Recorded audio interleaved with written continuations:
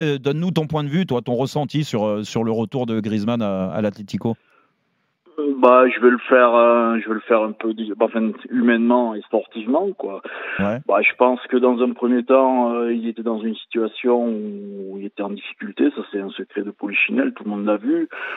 Moi, personnellement, je trouve, je vais prêcher un peu pour ma paroisse.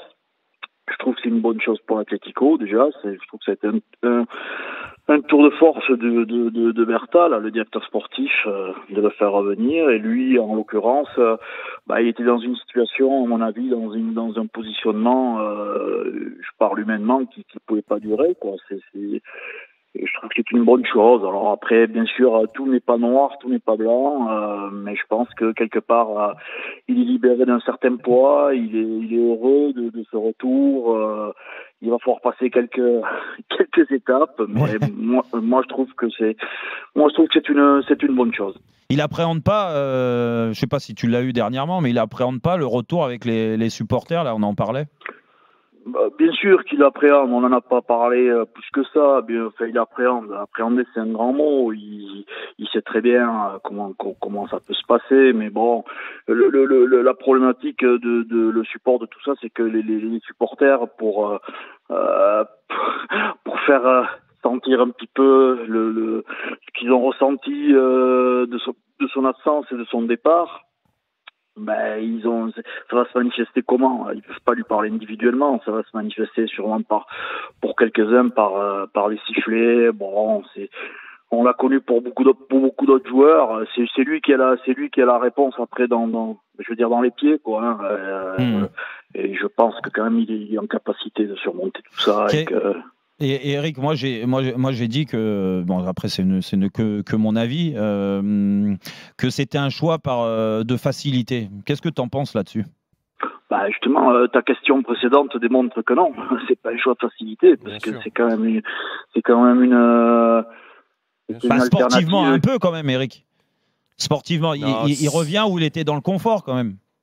Dans le confort, il y a confort et confort, quoi. Hein. Il avait un confort dans le statut, mais enfin après dans le confort sportif, tout le monde n'est pas capable non plus de se mettre dans une équipe comme l'Atlético Madrid.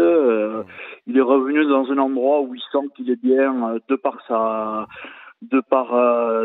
la connaissance qu'il a du club.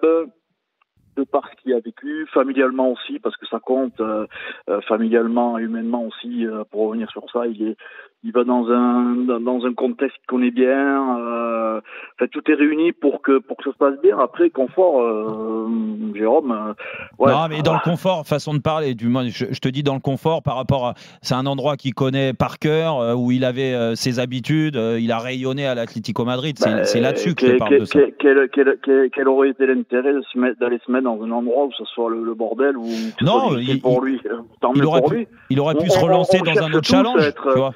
On cherche tous un challenge quand même, c'est revenir dans un club qui n'est pas un club de 10e zone. Qui a été champion sans lui. C'est pas facile. Qui a gagné la coupe, qui a gagné la coupe de la Liga Europa avec lui, où il a laissé une empreinte. Je pense quand même que je vais citer aucun exemple, j'ai pas envie, hein, parce que je sais qu'après on retiendra que ça va être retenu et écrit, mais je trouve qu'il y a des joueurs qui ont, en termes de confort, il y a plus abordable comme club pour le confort, quoi.